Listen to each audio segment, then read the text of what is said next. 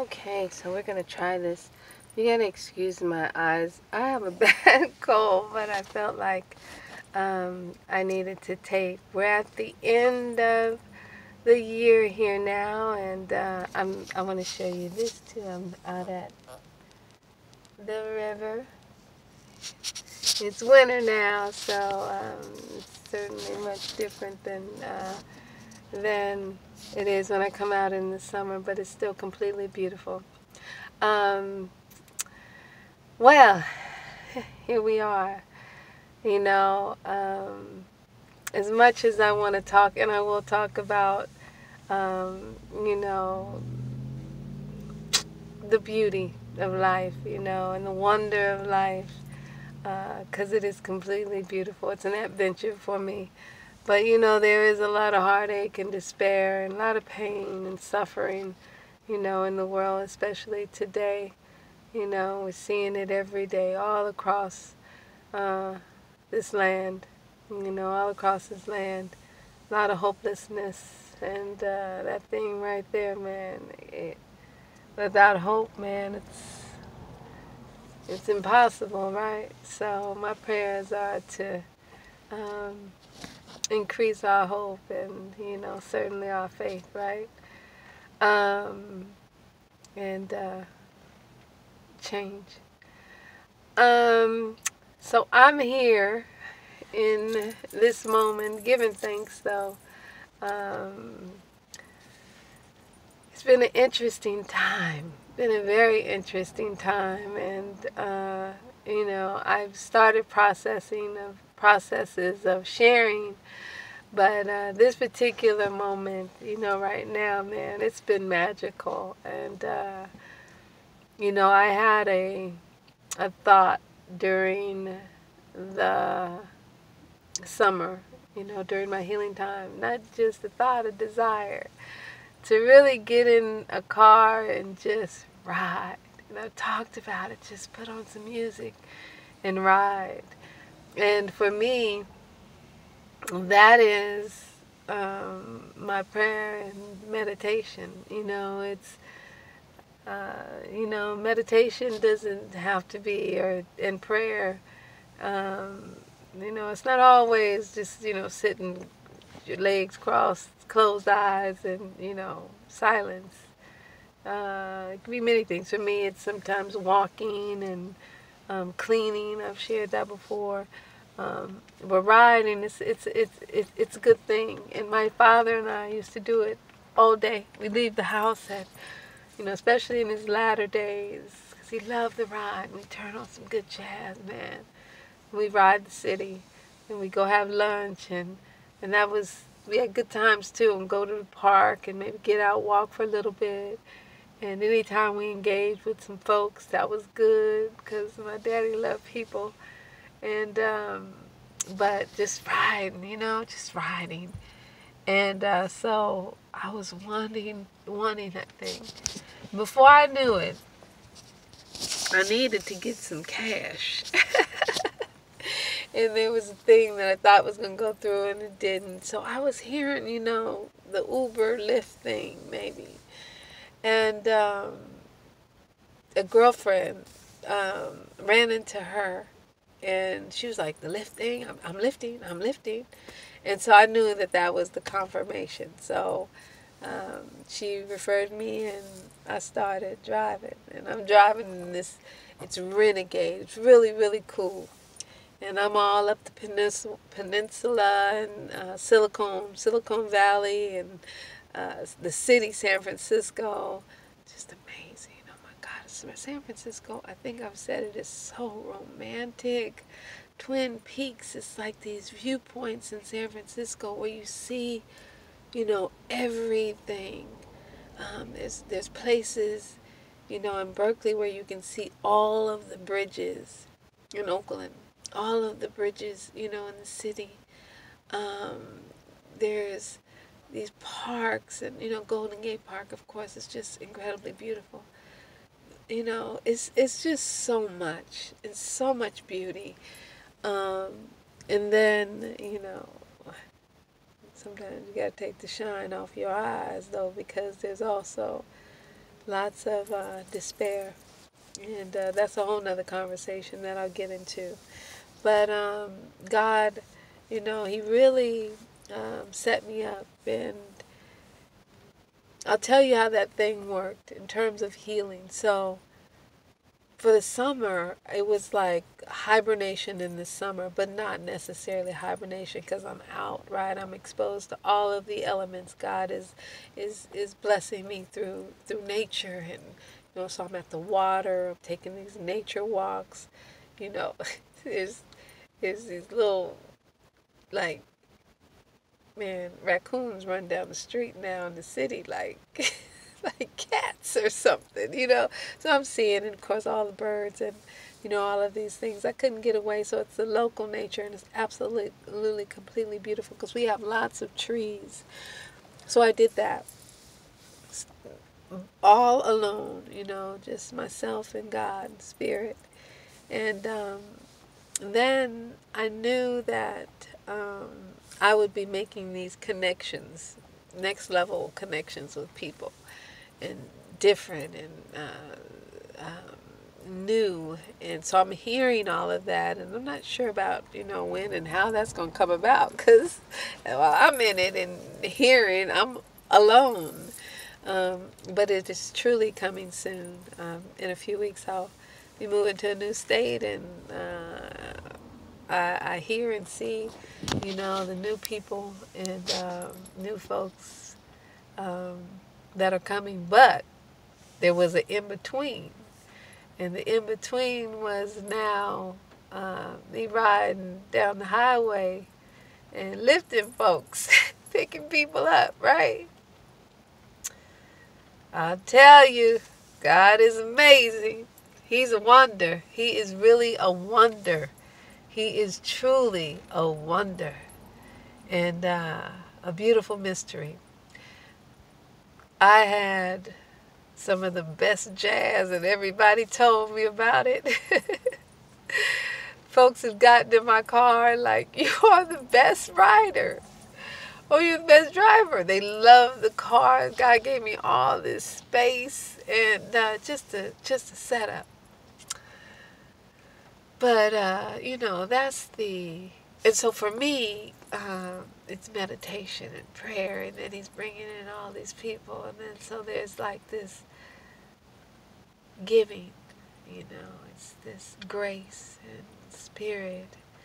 You might want to call it ministry. But it's like a portal, and I'm in this space, and people come in this car, and I can't tell you, man, it's amazing the things that are happening. And I do call it speed dating, and sometimes I'll tell them because we're in deep, and I'm like, man, we got 6 minutes. Because it's good stuff. Very good stuff. I had to retape this because I'm trying to remember some of the things. So, for instance, and let me first start with everything that I just said. I picked up a young lady. She could have been my daughter the other day. I thought I was picking up a guy, actually. It was about 4 o'clock in the morning. This particular day was my first day going out early in the morning. And I knew people were going to the airport, so I went into Berkeley. And she was standing in black, and she had this, at least her overcoat was, and she had this black umbrella, and she had these luggages. And so I had passed her up a little bit, and I had to back up, so I'm kind of looking at her. And when you're in it, you're not really, but when I think about it now,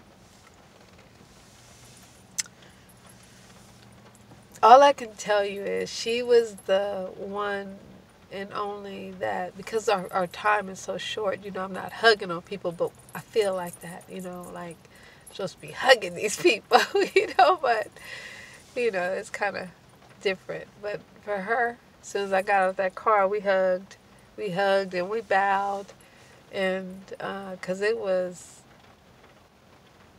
beyond beautiful exchange. And I needed to feel that she had physical, I just needed to feel that. But not that that didn't mean that she wasn't an angel. Because she truly, I'm telling you, she was like an angel. And I wasn't certain that she and I would, really exchange, have conversation, because she was a very soft and quiet spirit. And so when she got in my car, it was kind of light talking, and then I, asked more questions, and then she'd talk a little more, and before I knew, boy, we were in, and she gave me everything that I needed, and she told me that I did the same for her, because she kept saying, "You too," and "Thank you." But what I was receiving was so amazing that I didn't even know what I was giving. We were just in. And I know I called her, I told her, I said, "You're my honey," because she was just sweetness on my soul, to my soul. And she's going to be a beautiful, beautiful teacher. She's actually, she told me she was at she was at grad school in Berkeley, and then right away she goes, "And not Berkeley." She's at a Buddhist school, and it's a small temple, about 50 students. She found her way there at a time when she had no hope. She said things were very hopeless. She was working at a place where there were lots of lies and lots going on, and just not her fit. And so she didn't know what she was doing next. And God she found herself all the way completely across the country at this place, and it's certainly for her. And she kept saying, "It's not about religion." She goes, "It's not about religion." She goes, "I'm learning so much about myself through my connection and engagement with others." And then she started speaking like you. And then she talked about what this thing is for me, driving and um, connecting and engaging with people, the exchange, and being a blessing for those folks who just need somebody to listen. And she would speak when she would speak into me and confirm the things that I've heard. I mean, she was maybe 22, 23. She would sound like, but my back is to her, she would sound back there like a 150-year-old woman. The wisdom, the voice would change. Just good stuff. Good, good stuff. And so that is what this ride has been. I meditate, I pray, I drive, and it's only for a few more weeks, at least here. I think I'll do it. It's something I'll do when I move, to my new location. Um, and it'll be a way that I connect with people. That was the whole purpose of it, kind of getting out the kinks and understanding the process here. And if it was something I want to, check out over there as well. And it's going to be one of many. I've learned so much here that, there's some things that I certainly will be doing, and on my new pathway. But trying to go back into what I'm trying to say, because it's so much, and I'm watching this clock go down. But it started out because I just needed it so, and then it connected me to something that my father, a special moment, special time that my father and I shared. And I could tell you, man, it's been so spiritual. It's like this thing, it's like a portal. And people step into this car and they got amazing music and they all tell me about it. Some of the baddest jazz out. And in the city, so it's an atmosphere, it's a tone, and people got a lot going on. A lot going on.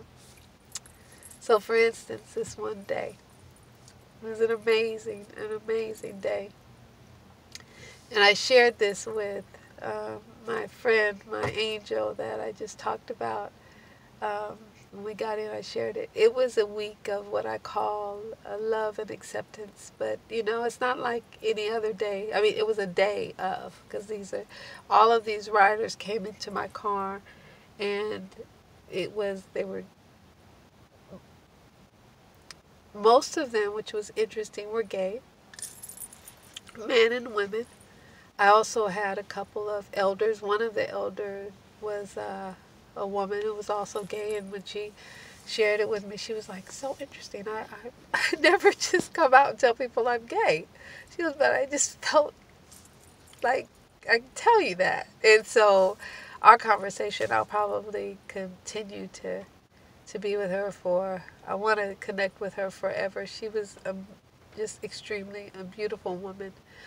And but it started out with this young guy, could have been my son, 22, and he was just trying to find his way, through jobs and what his future looked like. And so he was really open. The moment he stepped into my car, we talked all the way to work, which was about 20 minutes, 15 minutes or so. And so he's just talking, and it's good stuff. And he's trying to decide if he's lived with his sister. He says it's only been them. And so he's lived with her forever, and I think she's, she has a boyfriend, and so kind of looking at her future, and then he has his. So, we had that conversation. And then there were so many others, but I think on this particular day, about 15 riders maybe. And so then I'll just mention a couple. There was Richard and Esmeralda. They were a gay couple, 2 men. And, Esmeralda is, she, and they were at a little coffee shop when I pulled up, and they reminded me of Birdcage, which was my mama's favorite movie. We love, and mine, and my daughter, we love that movie. And Esmeralda was something special, but so was Richard, and they thought I was like the coolest, the best. I'm their favorite driver. It was the best ride they ever had. They loved my music and the conversation, and I get that a lot. I get that a lot. But and I say that with all humility because it's so funny when it's like, it's all God, I'm like here driving, and it's all God. So when I hear that, I go, wow. But Esmeralda, Richard cracked me up because she told me about it. I can say when I pulled up, Esmeralda, tall, like 6'5", 7", and she had this dress on, little sweater, and she has she's big, but she has like this dainty kind of spirit, very dainty spirit. So the way she holds herself, and she had this wig on, and they were so much fun that, I laugh, but because of the exchange, I'm very careful about making them funny, laughing at them, but it's a laughter with them. And so that's why I connected with the Birdcage. We had laughter and that sort of thing. And like Richard, he told me about her cooking. Richard told me about Esmeralda in the kitchen. And he goes, because he loves to cook, and he's a great cook, and she's a great baker, but she makes a mess. So flour and all over her hair and face and all over, telling that story. I'm like, I have this big laugh, so I'm laughing so hard. And so he's going bigger and deeper into the story. So lots of fun. And we talked about, them living in different places. Everybody is inspired by, my next level, moving from another state, from, this state completely just changing and, reinventing my life and the things that I have desired to do. There's no stopping. There's no limitations. I'm going for it, giving it all to God and saying, hey, let's do this. Let's do this. And so, and I am a youngin'. So, and there's a lot of folks who want to do it, who are struggling, especially here in California. And so, I leave them with sparks, like, why can't you? And I mean serious, truly serious sparks. Like, I know that the conversation will continue, and a lot of the folks that I talk to, they're going to be, doing some things that they thought were, thought it was too late to do. It's like, no. And so that's cool. But then there was another gentleman on this particular day. He had lived, gay man, lived in San Francisco and worked for a company for 25 years. And he moved to this little small conservative town. And he said he was targeted. That's all he heard was they were anonymously complaining about him on a daily basis. And he was fired. He was terminated. So he didn't know what he was going to do. He was thankful that he had unemployment, was getting unemployment. I was picking him up from a meeting with the union and the company, and that's when he found out he had been really terminated for a month. He had been suspended, but he didn't know it had gone into termination. And just weird stuff that we talked about, that he told me how that went down, and for him to just find out that it was actually a termination. But just tears in his eyes, just tears in his eyes as to, what's next. And I won't forget him, and I've been praying for him. And there was also a young woman on this particular day, Asian woman, whose mama has stage 4 breast cancer, so I'm praying for her. So it was a heavy day. Another woman, the woman that I said I'm going to keep her in my life because she's beautiful and she doesn't have anyone. She's one of my Eleanor Rigby's. She lost her she doesn't have any family or anyone, and her best friend passed away from cancer not too long ago, and that was kind of the last of who she had. But she came down with this rare disease. Lasted about 5 weeks. I can't remember the time. That was a little hairy, because then we talked about just everything. But and our ride was maybe about 40 minutes, 45 minutes, because it was rush hour, and I was taking her across town. And but this particular disease, and I'll have to look into it because I can't remember the name, but where it paralyzes your complete body. And then you go into like a psychosis. It makes you, normally the folks who get it, they have a mental breakdown, and for the most part, they don't come back because it's so traumatic.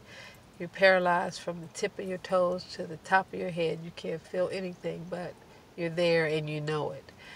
And it just came over her, and she was placed in a psychiatric ward, and then made a ward of the state. And a woman that's over her case she says, is completely evil, and really has her in this home, and she working with folks to find her way out.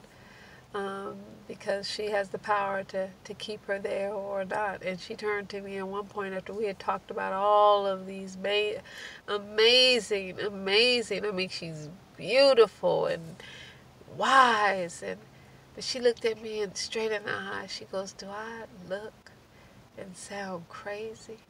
And it was just amazing. It was like a movie that somebody has control over her